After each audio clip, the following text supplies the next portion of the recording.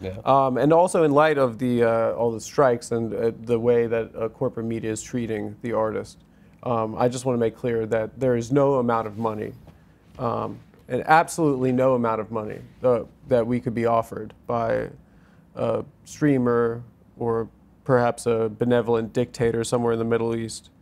You mean Netanyahu? Netanyahu. We will never sell this. July 26, 2023, and Benjamin Netanyahu has gone Netanyolo. Yeah, it's true. In his recent pursuit of... He's wilding out, I believe, is the term. Yeah.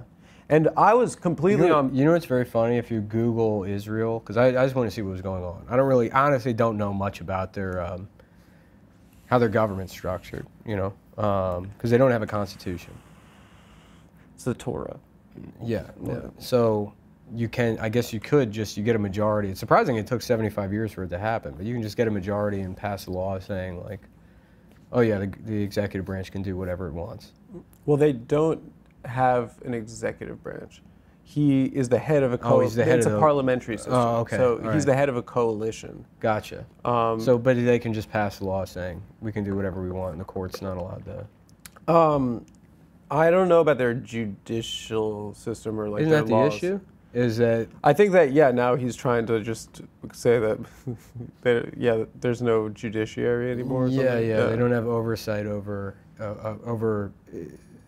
decisions that are being made by the coalition. It's tough. Namely, like appointing people to government positions. There's some guy they appointed that's like he's been convicted of terrorism and hate crimes, and they gave him a job. Well, one man's terrorist is another man's freedom fighter. I guess something like that. But yeah, no. The only point I was making is I tried Googling it to see what was going on. What came up? And a bunch of articles about how Israel's credit rating has been downgraded, which it is a dark time for me. Yeah, that even the banks are mad. On my dad's birthday, no less. Yeah, right.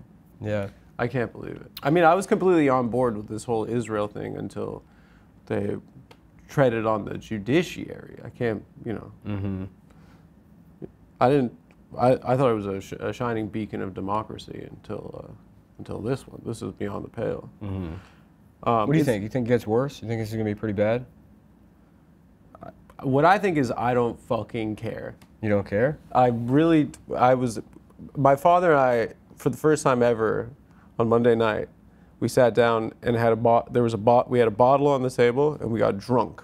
And there was a moment in the night where I was screaming, "I don't care about Israel," which is a very embarrassing in retrospect moment. But does it get worse? I don't know. What's worse than an apartheid? What, you know, the credit rating. Well, I guess like a full-blown dictatorship. Yeah. Oh, so the people doing the apartheid also can't vote? I mean, there's a lot of like... So the Afrikaners now can't vote either? There's a lot of like left-wing Israelis that are like, yeah, we shouldn't do apartheid. But now they're turning the hoses on those guys too. I think those people are just basically doing Burning Man. They're not really doing much. Okay. Yeah, right. They're like doing, they're doing like, they're listening to Infected Mushroom. And and ignoring the apartheid. Yeah. Many of whom are in my family, so I'm sorry if I have offended anyone.